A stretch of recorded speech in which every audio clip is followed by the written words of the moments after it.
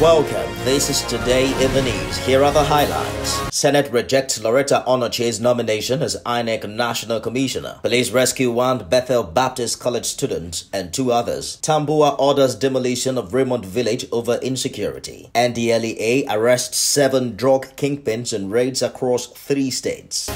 The Senate has declined the nomination of Lauretta Onoche as National Commissioner of the Independent National Electoral Commission.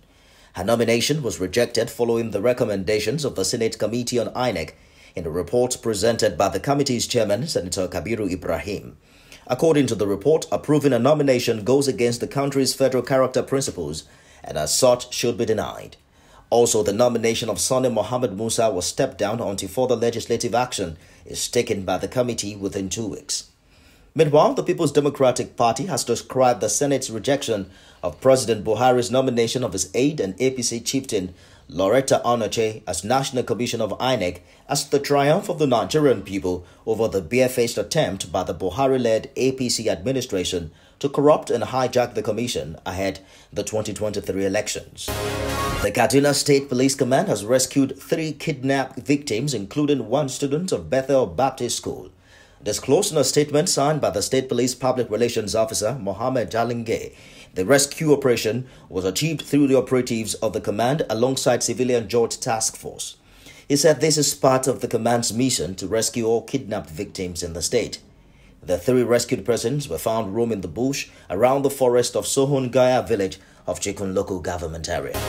Meanwhile, the Sokoto State Governor Aminu Tambuwal has ordered the demolition of the popular Raymond Village in Demboa area of the Dengen-Shuni local government area.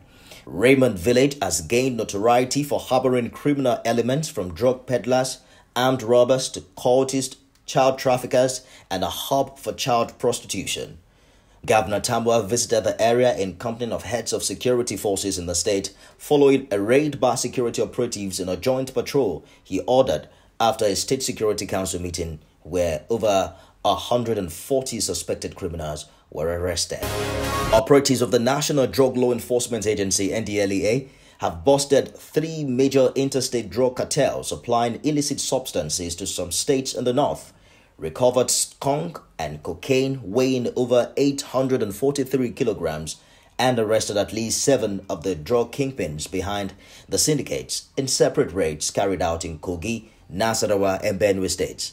The cartel, led by one Augustine Emmanuel, aged 45, opted to move its consignments through the waterways between Edo and Kogi states in a bid to evade the frequent route checks and efforts by officers of the Kogi State Command of the agency.